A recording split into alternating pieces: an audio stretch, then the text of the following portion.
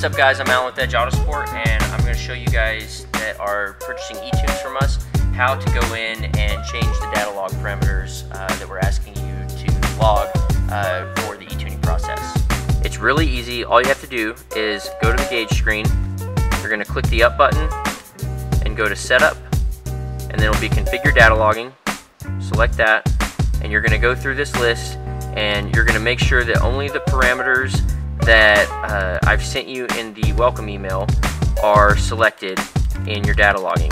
We want to make sure that only those are selected because each one takes up a certain amount of space and we only have room for so much. So you go through and you hit this button to select, or you hit it to deselect depending on what parameters are being requested. To take a data log, all you have to do is go to the gauge screen. You can see up here it says not logging. To log, you're just going to click the center button. It's going to wait for a second while the lights blink, and now it's logging, and you can see it's logging. It is not actually logging until that says logging. So you always want to make sure you see that before you begin whatever process the data log requires.